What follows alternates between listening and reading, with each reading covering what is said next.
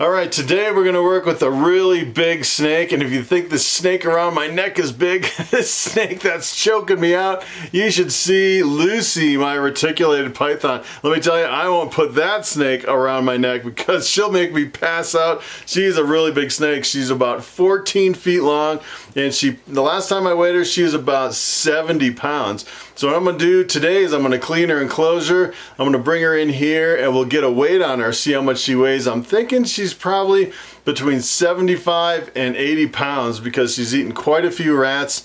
I actually paired her up this year and it doesn't really look like she's going to lay some eggs. I'm kind of on the fence. I'm not sure 100%. She's got a little bit of weight to her, but it doesn't look like she's really fat, like she's full of eggs. So let's go check out Lucy. Alright, so here is Lucy, my reticulated python. She lives in this big 6-foot enclosure on my pool table, believe it or not, and she is under lock and key.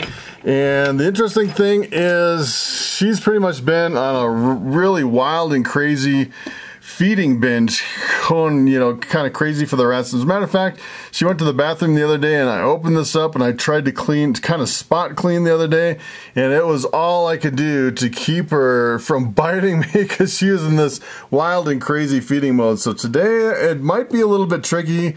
She doesn't really look like she's in as much of an aggressive feeding mode as she was before, so it shouldn't be too bad. Usually I go in with a snake hook and kind of give her a few little love taps and kind of snap her out of the feeding mode before I go in and pick her up.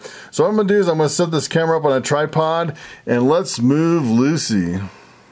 Alright, so here goes nothing. I have my back brace on and I have my big snake hook here, and let's see if we can get her out.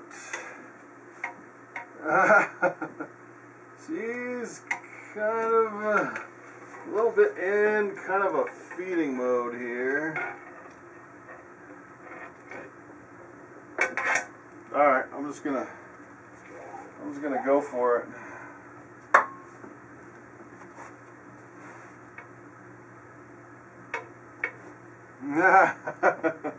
Alright, buddy. There you go.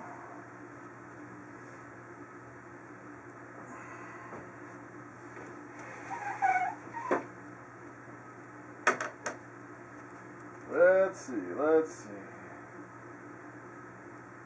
Yeah, there we go, buddy. Alright. I got you now.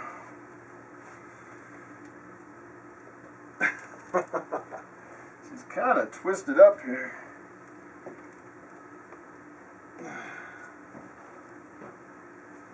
Wow, she's a big girl.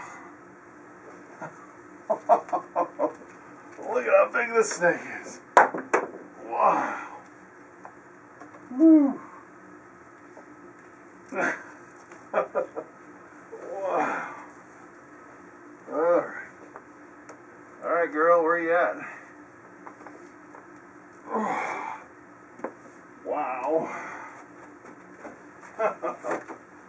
Oh, she's getting away from me.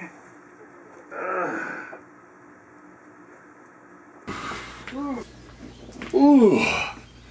Here she is. Take a look at this beast. Alright, buddy.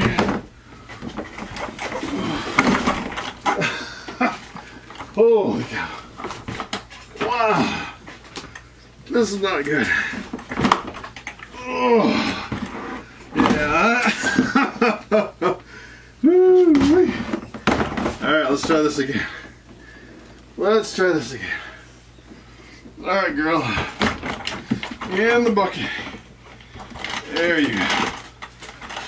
This is not working very good. I think she's too big for me. She's too big for me. I can't get her off my foot. Woo. Wow. Alright. Oh. Alright. I still want to try to get a weight.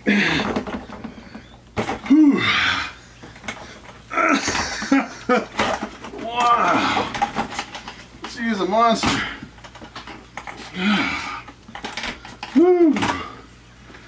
Alright. See where you're at, buddy.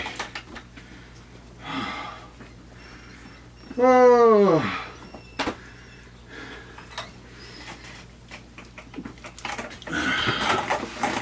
Well, according to this, she is still at 72.4 pounds. 72.4. Alright. There you go, buddy. Woo. Wow.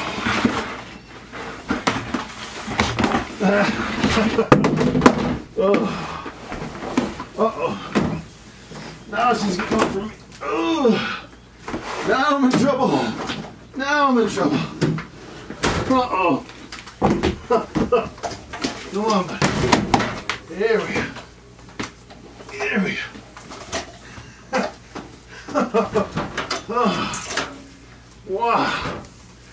Woo. All right. There we go.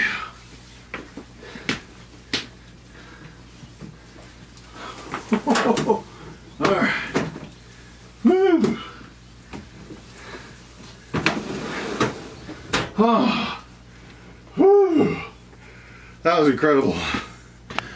All right, so today I realized that snake is too big for me to handle by myself. It is incredible.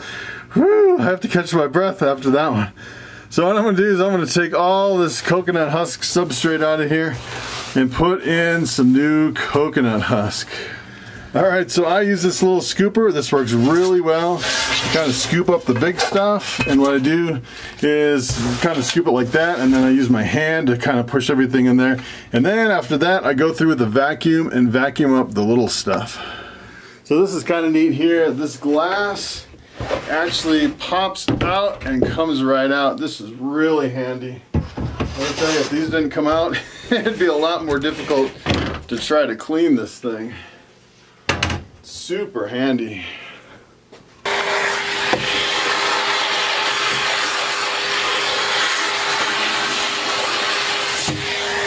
Alright, so from here I use a dilute F10 solution and pretty much just spray down the entire enclosure, including the sides and the top all the way around. Alright, from here I also don't want to forget to clean both sides of the front glass. Alright, so I put the doors back on, and I have some coconut husk bedding here. That's actually, I mixed it up a little while ago, and it kind of dried out, so I added a little bit more water to it. But there should be plenty in here. Alright, so here's the final setup. There's not a whole bunch of coconut husk in here. It's not very deep at all. I'd say only maybe a couple inches, but it's plenty for that snake. Alright, so the tricky part is getting that snake back in the enclosure. So let's take a look at the snake in this tub here. We'll get her out and move her over. Wow. She is a big girl. Wow. Alright, baby. Here we go. Here we go. Alright. Let's see. Wow. Woo. Look at that beast of a snake. Take a look at the snake. Wow. This is pretty much all I can handle right here. Yeah. She's not happy, that's for sure.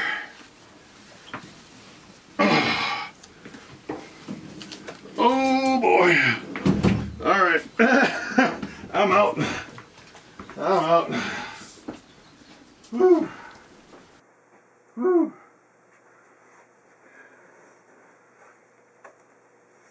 Alright, buddy. There we go.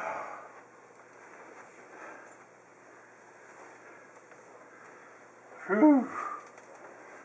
Oh. Wow. She's a monster. Whew. Alright, so here she is in her clean enclosure. The glass is crystal clear. Can't even tell there's glass there. It is really awesome. She's got some really clean bedding. Bedding looks really good. Nice and clean. She is super bright. She's a white albino. So there's actually a lavender albino and purple albino, different morphs of reticulated pythons. And she is the white albino. She is a handful. Wow.